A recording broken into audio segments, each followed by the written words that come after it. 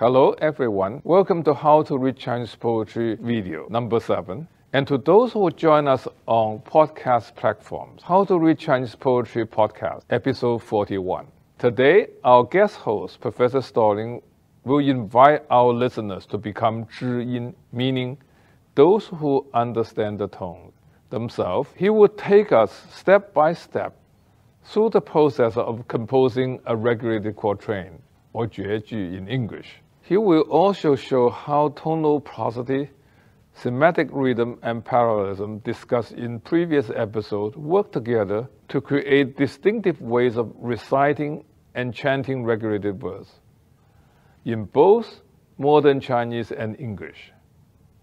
Let us warmly welcome Professor Stalling. So we're going to start the second episode actually on the rail, because this episode begins with the idea of transit, of moving something from one place to another. The word translation actually refers to the transmission or the transfer of a bishop from one diocese to another, and in this sense it is meant to convey the notion of moving something across space. Of course, translation means to move it across language. And throughout the podcast, we've heard a number of different episodes that would end with or incorporate translations into how we approach the subject of classical Chinese poetry. But it's important to recognize that actually translation comes quite late in the story of classical Chinese poetry and poetic forms. It's not only a latecomer, it's also something of an outlier. It would be incorrect to think that Sino-Vietnamese poets, Sino-Korean poets, or Sino-Japanese poets, who all compose and read and consume and socialize through classical Chinese poetry and poetic forms, were translating. Instead, the entire information system of these languages built a similar subroutine within the language, right? So spoken language is that recombinatory, fluid idiom through which we express our ideas. Classical Chinese poetry is a subroutine within that that larger information system that is more regulated, right? And each of these various, like these three different languages, all constructed a similar system within which they would be able to participate in the imagined community of the zhiyin, of those who understand that kind of transcendental sound system that we discussed in the previous episode.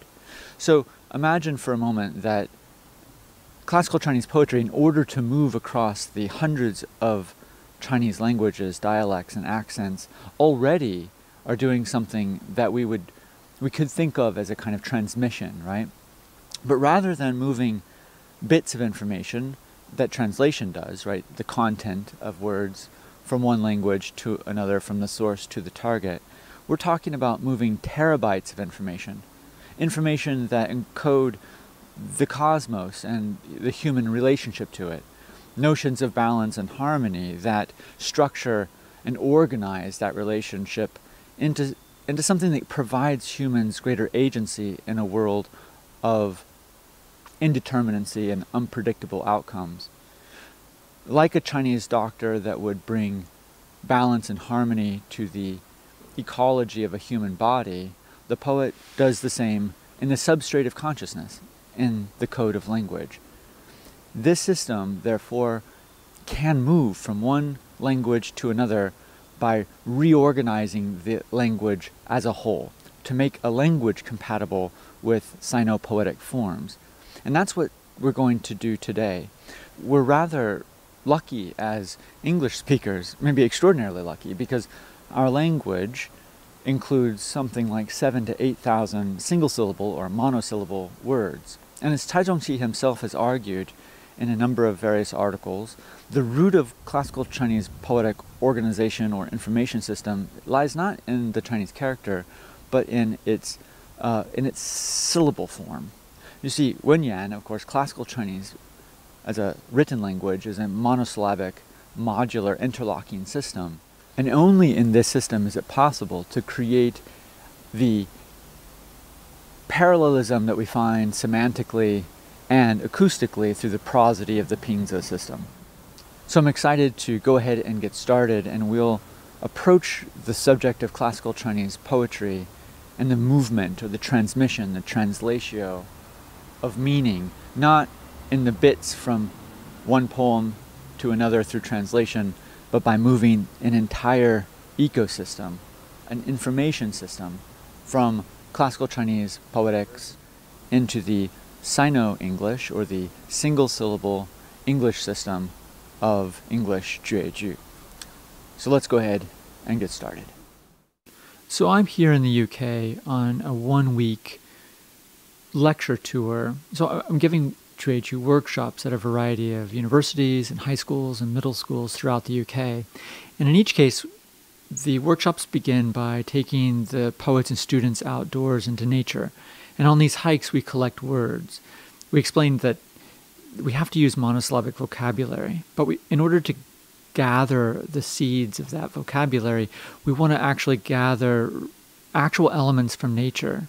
And in this moment, we will gather things like leaves and grass and moss and bark and sticks, and we'll fill small books called seed books that we make in the workshop together. In these books, we write down the words associated with those elements. So we sprout the seeds, if you will, by adding adjectives to our nouns, dry leaves, gold leaves, right, and so on. And then we think about how those seeds resonate with our feelings in the moment. And we try to gather the larger ecological context of the seeds, right? So what time of day is it? What time of year is it? What is the weather like? Where is the sun? How are we feeling? And so if, in this case, we're walking in a graveyard, we think about the nature of time, but there's geological time in the stones, there's human time in the graves, and then there's natural time of the trees and seasons. And so jueju can contemplate this relationship of the human experience within the wider context of the natural world. And we think about how, again, to sprout those seeds into 2-word units or 3-word units, and then how to bring these and organize them into lines, and then lines into couplets, and couplets finally into the jueju form. But this all begins by starting with the seeds, with the words themselves, discovering the words around us. There are 7,500 monosyllabic English words. It's a huge vocabulary, but we don't want this to be mechanical. We want it to be authentic, a real experience that you've had out in nature, understanding the relationship of jing and qing, of nature and human experience. So I also talk about the rhyming system we discussed in the previous episode, right? The ping and zi system of the rhyme tables, and how a word must be ping in order to be rhyming with another ping word, or zi for another zi word, right? How to build an end rhyme system. What rhymes with crows, flows, sows, right? And then there's semantic rhymes, all those tonal, those categories of meaning resonance, such as bright belonging to many different nested categories, right? And then there's grammatical resonance, or the grammatical rhyme, where a single word can be a noun, a verb, right? Or even an adjective, like the word spring that we discussed in the previous episode. So now that we have these basic words and the understanding of the different layers of rhyming, we can build a poem together. So we're going back to London.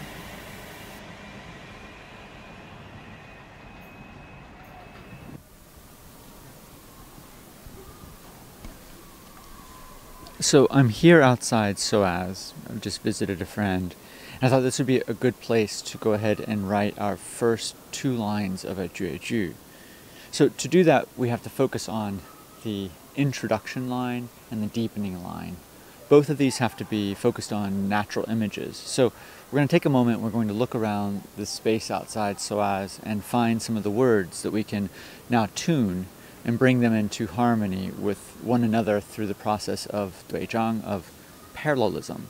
And then of course we'll have to, back in our studio, think about their tones and or ping and zi vowel patterns so that we can incorporate them into the proper form.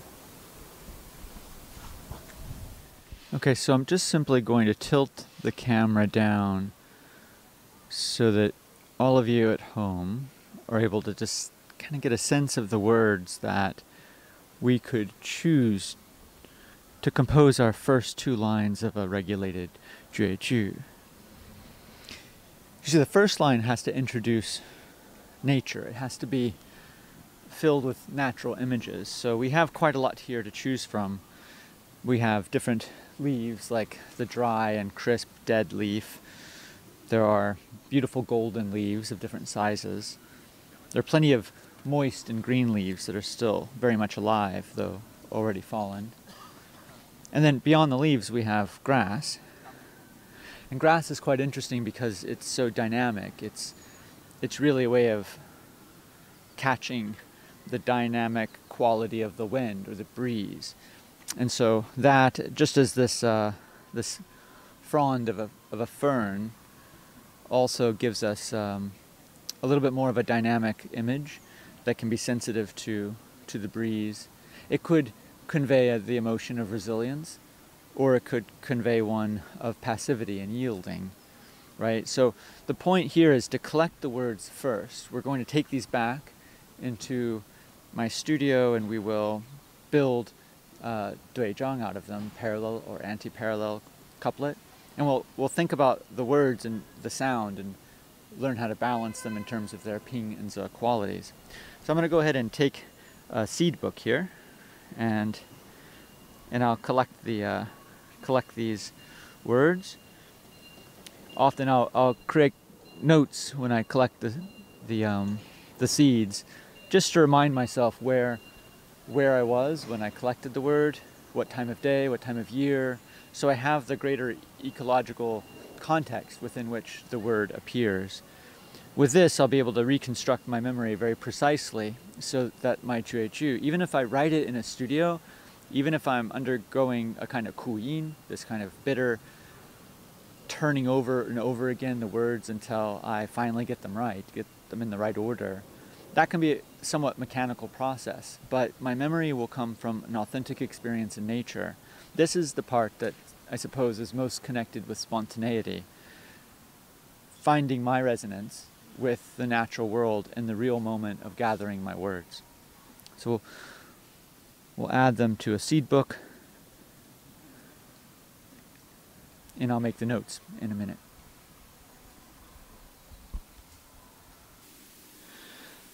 So I'm actually back at home, and I've been here for a number of weeks now, and the memories that were so clear and so vivid in London that day have actually become considerably fuzzier now. But it's all there in my seed book. So as I go back to those items, those seeds that we collected together outside SOAS, and for those of you who don't know, SOAS stands for the School of Oriental and African Studies. It's one of the great Chinese language programs in the world, and I was visiting a friend who works in Chinese poetry, and it was the first day of term, so all the students were for the first time back on campus, or maybe visiting campus for the very first time. And so the atmosphere was electric, full of life, full of vitality, cool and crisp in terms of the weather, and of course the leaves are starting to fall, but at the same time it's kind of like the spring for the academic year, right? Because it's the beginning of the academic year. And so this kind of juxtaposition of the turning, the turning down of the year toward winter and the turning up of the, in terms of the intellectual life of the college campus was something I really wanted to think about for writing this jueju today. And so I took a number of notes. I actually stayed on the campus for a while after I shot that video and collected a few more seeds. And so I have them all here. So as I open up my book, my seed book, I'm able to, to grab the the small packets of seeds that I collected. And as I look at these, it's pretty remarkable because, just looking at the video, knowing that this is the exact same leaf that I picked up there. My notes here, as you can see, is just taking a couple of words. It's a bronze leaf. I could have called it a dry leaf or a dead leaf. We'll talk a little bit about those choices here in a minute. Of course, leaf and leaves. One of the great things about that word is if you need it in zi position, you can use the singular. Leaf, it ends with an unvoiced consonant, so it becomes a zi word. If you need it to be in a ping position, it can be a plural word, leaves, because the V is voiced, and therefore it elongates the vowel, creating the ping sound, right? And so then I also mentioned, where I was, right? SOAS, London, September 30th, 2022. It was 4 p.m. and there was a cool wind, right? So those are going to be key ingredients to build this poem that you and I are going to write right now. So as I mentioned a number of times throughout the video, it's essential for us to maintain the importance of zhiyin, of naturalness inside our compositional practice. That's why being out and walking in nature and gathering the words there and being authentic to those words and not just pulling them from the ether, but making sure that they really come from our lived experience is an important part of maintaining the integrity of the poem.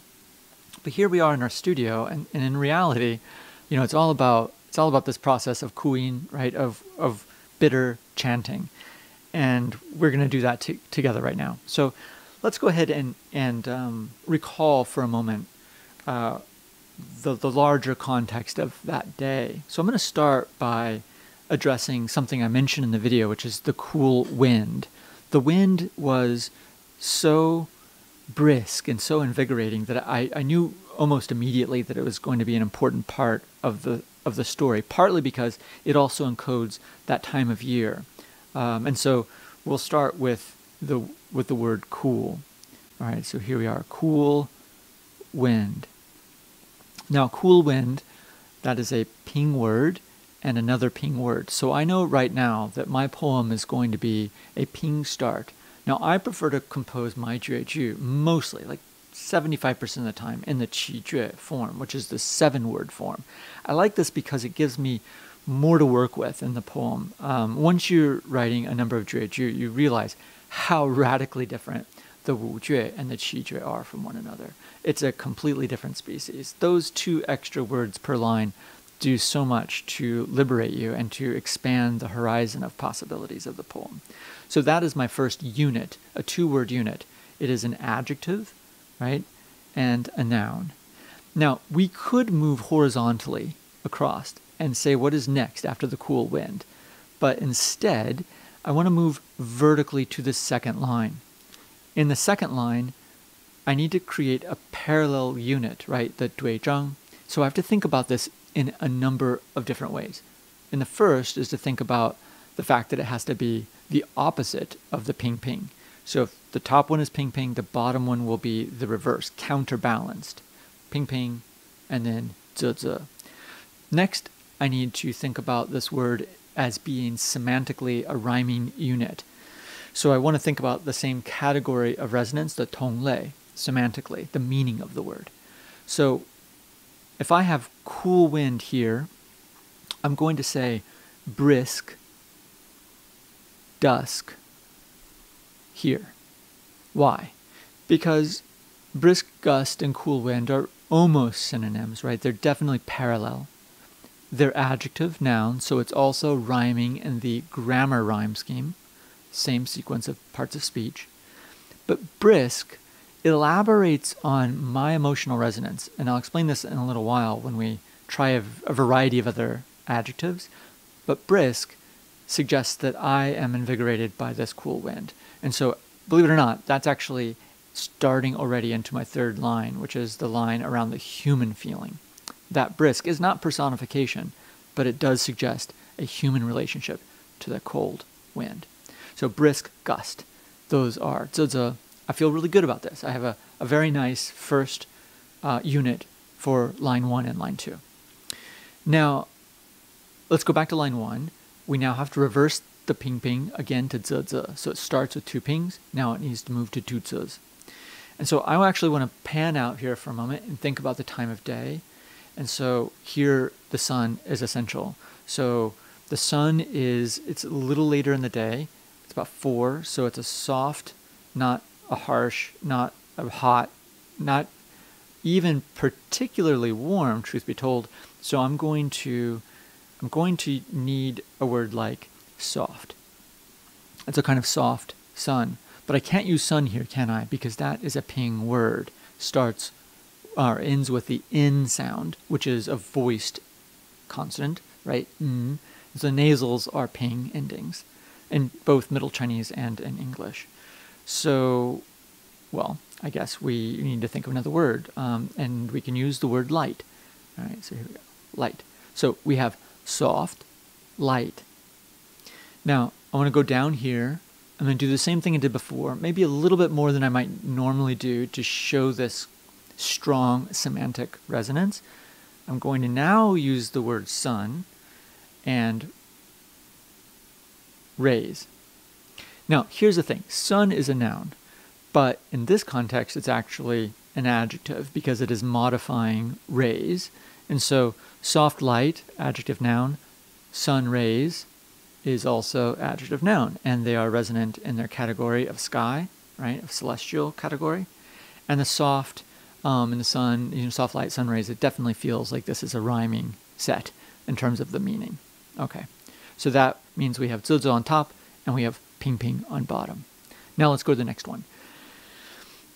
Now, the 3-word unit can have a whole wide variety of different combinations. It could be an adjective, a noun, and a verb. It could be a preposition, an adjective, and a noun. It could be, a noun, a verb, and an adverb. So, as Zong-qi talks about in previous episodes of the podcast, the 3-word unit is a prosodic unit. It's a metrical unit. This is partly how we recite the poem, by creating that 2 structure, 3 structure. But the 3 is in and of itself a 2 plus 1 structure. So that could mean, for instance, an adjective noun unit does a verb, and that's like a 2 plus 1 structure. So I'm going to use a verb, preposition, noun structure. So I want my soft light to pass through leaves. All right. So in this case, the pass, that's a zi, and I need a zi ping ping unit here because I'm rhyming my first line and I'm starting with the ping sound at the beginning of the line. And therefore, I now know what every unit or what every position on the game board needs to be in terms of the ping zi. That's really cool. So I know now that because I'm going to rhyme my first line, which I typically do in English because it helps people, I think, better understand the structure of the jueju. I've got my first line now, and now I need to get my second line, 3rd unit. Zi ping ping on top, it now needs to be zi zi ping on the bottom. Because again, this is a rhyming couplet, so both of the lines end in a ping rhyme, and so that will require this particular ping zi pattern. So it's zi zi ping. So I now need to think about my other rhyming categories, right? So I have pass through leaves. I need that same verb, preposition, noun structure. So I'm going to say glance off eaves. Now, I want to emphasize that this setting is both a university setting, so there's buildings here. And yet I need to also address the fact that I have 2 primary kind of characters in this first line, right? I have the wind and I have the sun. And so this word glance is lovely because pass emphasizes the wind, glance emphasizes the angularity of a sun ray or beam. And so I'm really quite happy with this, actually. So now let's take a step back. We have our first couplet. This couplet has now accomplished the work of our final schematic level, the final rhyming level, which is the work of rhyming couplet to couplet. And this is the cosmological rhyme between nature and the human experience. So this is meant to be an interresonant, 对仗, parallel or antithetical couplet with nature images revealing the interresonant, that 感应, relationship between the units of nature itself. Our job now will be to take that first couplet and blend it, rhyme it with a human experience. And so, so to do this, we can think about the jueju in terms of its 4 thematic categories or thematic constraints around the lines. The first one, qi, means to introduce nature.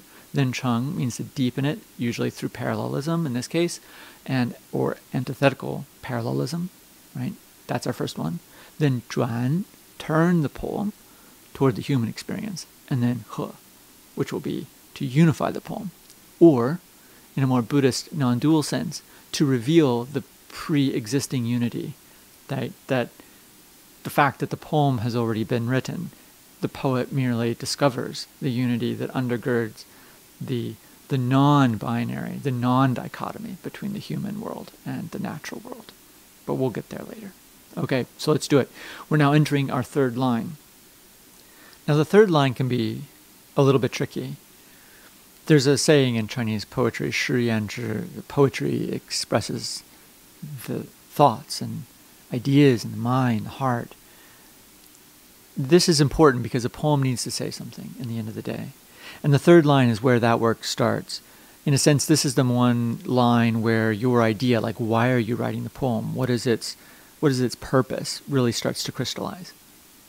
Now, as I go back through my seed books and I return to the scene, to the jing, to that scene, I know what I want to talk about. I want to talk about that juxtaposition of the year turning toward fall and winter, the leaves moving through their life cycle, about aging and time, juxtaposed with the vitality and exuberance of the students returning to campus, right? Springtime on campus, fall in the natural world. And so that's what I'm going to concentrate on. Try to pull that juxtaposition out in my poem. So I'm going to focus on these students, and maybe I'll think about my friend. We were talking, even a little bit fantasizing about, what are we going to do in retirement, right? So we're thinking about the next stages of our lives. At the same time, the students are coming into the building and thinking about the next stage of theirs. And so that's where I want to focus. So I need to mirror, in terms of the Pingzi structure, I need to mirror that second line in the first 2 units of the third line.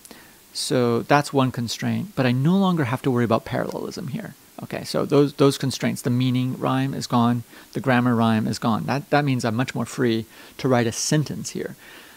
Okay, so let's get started. So I'm going to say, like us, right? That's zhi, like us. They come. Ping, ping. Like us, they come. Now I need to flip the third unit here. So what is zhi ping on the top now becomes ping zhi for this next 3-word unit. It needs to not rhyme in the third word. This is the counter rhyme. It needs to be zi as well. It can't be ping. So it's going to be ping zi. So I'm going to write on, that's ping, on this zi path. Zi. Like us, they come on this path. They are our students. They are the students coming to learn Chinese, coming to learn about poetry, coming to learn about literature, about philosophy, right? They're coming to expand their horizon, to try to become literate in a wider sense of the world, right? That's like us. And so that's where we are now. That is zhuan, the turning line. This is definitely a line that's all about my experience, about being a human being. I'm now very much turned to the concerns of human beings, the human realm. Now I need to end the poem with the he. The yuan he line is the unity line, to unify this human experience with that natural world. So what is it? How can I how can I bring the poem to its conclusion? So let me just read it again. Like us, they come on this path. Now, because these can be more sentence-like, I'm going to continue with that thought and wrap it up. I need ping ping, ze ze, ze ping ping. So I'm going to write to find that which each poem weaves, right? So these students are coming to learn the work of literary criticism, of poetics, they're going to open the seeds of the poems. And so that's the path I'm talking about, the path of poetry, right? Jueju Dao, the path of classical Chinese poetry. So, like us, they come on this path to find that which each poem weaves. All right, I'm satisfied. The poem now has brought together the juxtaposition of new and old in the first couplet within the dynamic interresonance of nature. And then in the second couplet, a similar juxtaposition between they, the students, and us, the teachers, right? The interresonant relationship of time and growth, aspiration and wisdom, of a shared path, but at being at different points in the continuum. I'm really happy with this poem. And so there it is. That's the process of writing a regulated jueju. In this case, a ping start, 7-word rhyming first line jueju. Okay, so now we're here at the end of our journey from Kuyin to Yinsong. Now, Yinsong refers to one of the two methods of chanting regulated verse. Of course, this is true of unregulated as well, but it's specifically designed for regulated for reasons that I'll explain. Now, Kuyin, of course, means to really eat the bitter, to just work hard at the recombinatory, interlocking, modular design system of regulated verse, right? We tried that by try this word, try that word, until all the levels of rhyming are balanced and counterbalanced in the most beautiful possible fashion. That process pays off in Yinsong to chant with a melody, because you can actually hear all of those rules. They will be self-evident in the presentation, in the aesthetic experience of Yinsong. But it's a bit more than that. Yinsong is the place. This is where the interresonance of the poem enters into an interresonance between you and me, between us as human beings. The resonance will start with me. I will be the stimulus, the gan, and you will have the yin here. I will, in my resonance chambers, right, as a human body, we're basically chambers for resonance, and I will make these sounds. And literally, the eardrums will vibrate in your body. You will feel and you will respond to these poems. And as such, we will have this bond, this interresonant connection.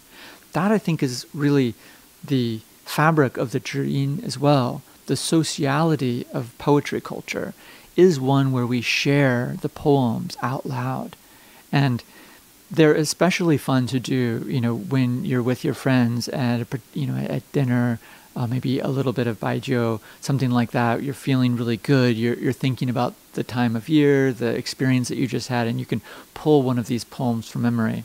Or you could perhaps produce a poem for the occasion and chant it as a part of that occasion. And it's just a really wonderful tradition that has existed for 1,500 years and well into the present and will be long into the future.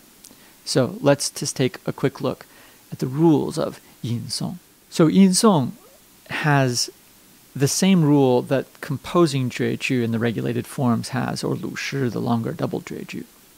And that is that you don't have to worry about the first, third, or fifth column. These columns are de-emphasized in the chanting of the poem, just as they are de-emphasized in the composition of the poem in terms of their ping or zi quality. Let me say that in a more simple way. These are open positions on your game board, guys. That first column, the first word of the line, the third word of the line, and the fifth word of the line, they don't have to be ping or zi. They are open positions. And so You can choose either one, which makes writing regulated verse a lot simpler than you might have thought from the first part of this lecture. The Kuyin, in other words, is a little less cool, less bitter. Now, when you're chanting them, these words are de-emphasized in this sense. A zi word is angular, sharp, short, but the zi word on the first, third, and fifth position are less angular, sharp, and short than the ones in the second, fourth, and sixth positions, as well as the final position of the third line, which is also in the zi position, and that one is the most angular of them all. And you'll hear that when we chant the poem. Now, the other rule here is, of course, ping. So the ping words in the second, fourth, sixth positions are extra long, right? Attenuated even more, but not as much as the ping rhyme. And you just want to make that one as long as your breath can hold, basically. Just pull it out, open it up to its full sonorant potential. All right, so let's go ahead with those in mind, chant the poem. I'll stop after the first line and explain it, and then we'll do the whole thing again. This poem is by Li Bai. It is in the same genre as the one we just wrote. It is a ping start, 7-word, rhyming first line, jueju. And the melody for this poem I learned from Parker Huang, a Yale professor who passed away some time ago. And I received some recordings that he had done of his Yinsong practice as a grad student and memorized them for many years. So here's the poem.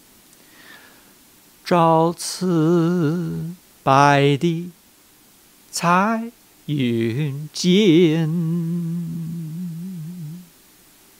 Okay, let's take a look at that. 朝 long, it's ping. 朝 ci is longer. That's the emphasized. That's the extra ping word. So ping, extra ping.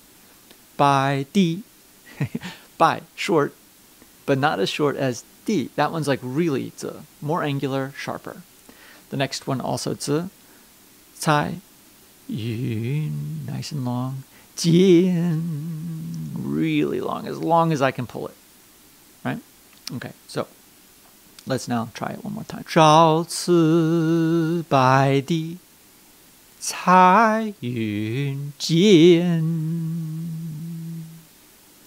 千里江陵一日还，两岸远上啼不住，轻舟已过万重山。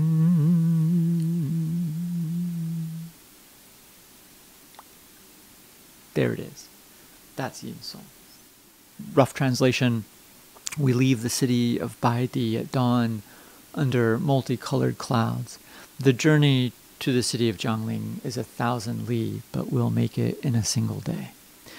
From both sides of the river, the apes cry without end, and yet from our small boat, we've already passed 10,000 mountains.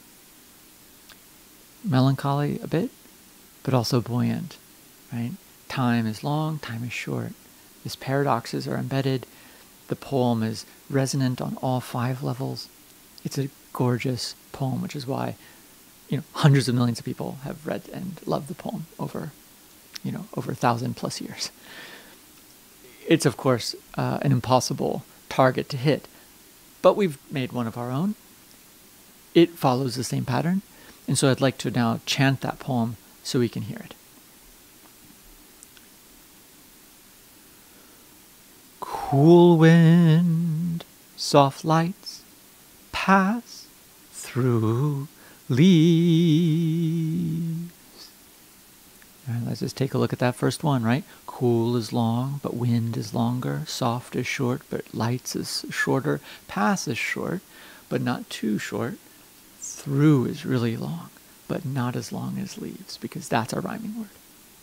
We're going to apply that same pattern all the way throughout. Let's hear it.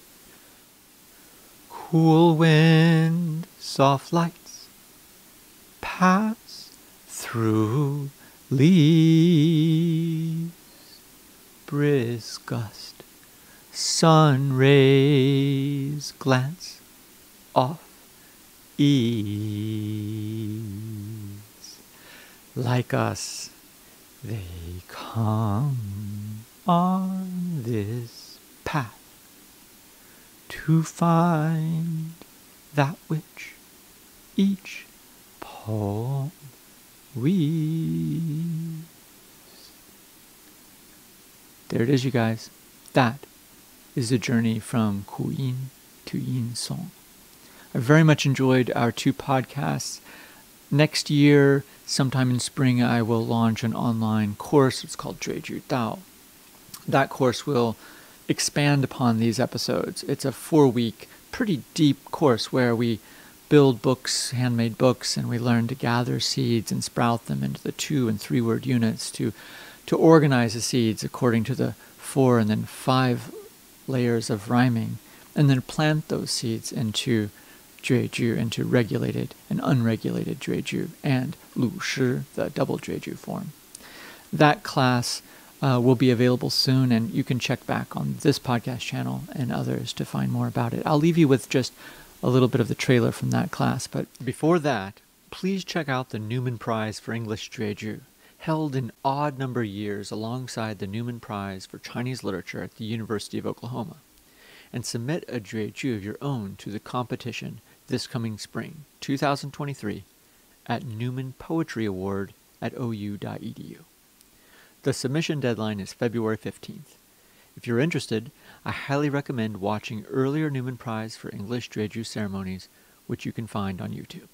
But I've really enjoyed our 2 episodes together, just as I've enjoyed listening to all the previous episodes of the podcast, and I'm very much looking forward to the ones that follow this one. So thank you again to Zong-qi and to his entire team, and I look forward to hopefully finding you out collecting seeds and making poetry sometime in the future. And I'm very much looking forward to it.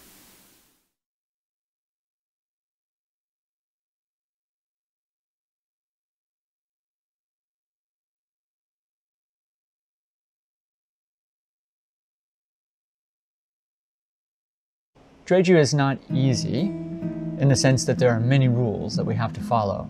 In fact, it's so complex that it was the lodestone of the imperial examination system. Hello, my name is Jonathan Stalling, and I'm the creator of the English Jueju.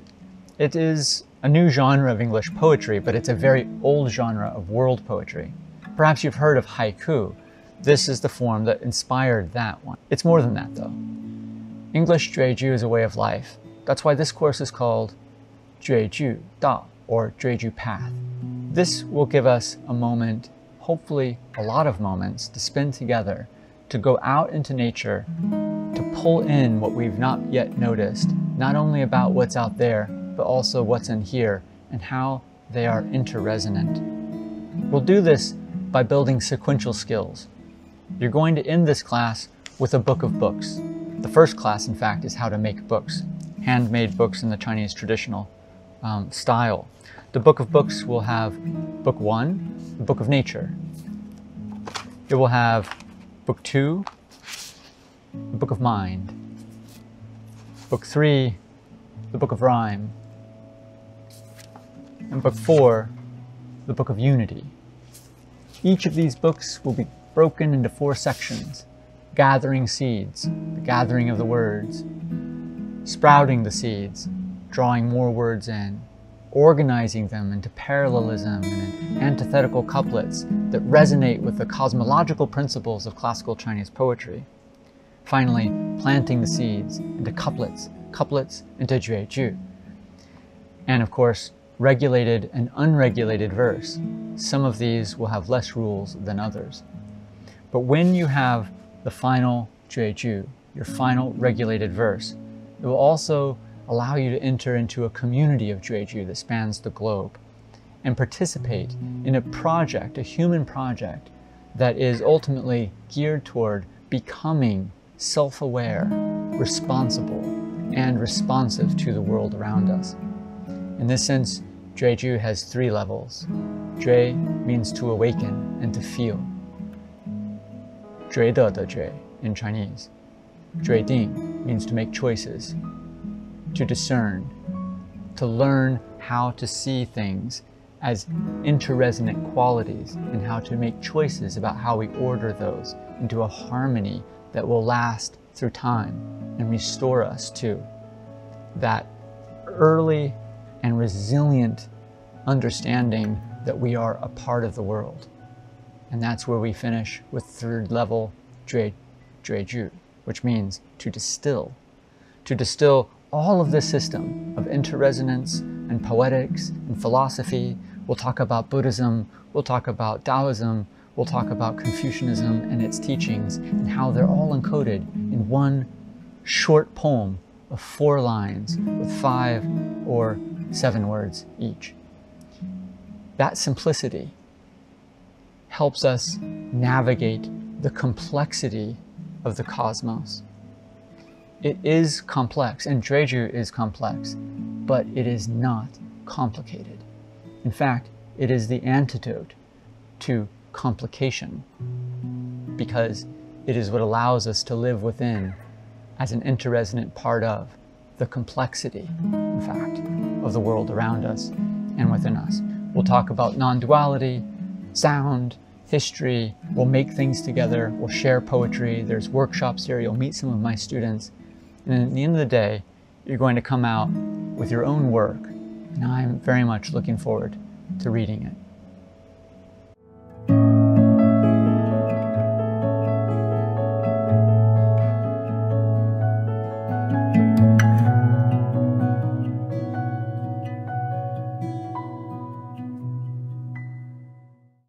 Let us thank Professor Stalling for teaching us the art of composing regulated quatrains in English. Next week, moving from musical speech to instrument music, we will listen to our guest host, Dr. Andrew Merritt, playing his songs of American country and folk music. He will talk about the inspiration he drew from the Tang poetry when composing these songs. Let's meet on YouTube and Bilibili next week.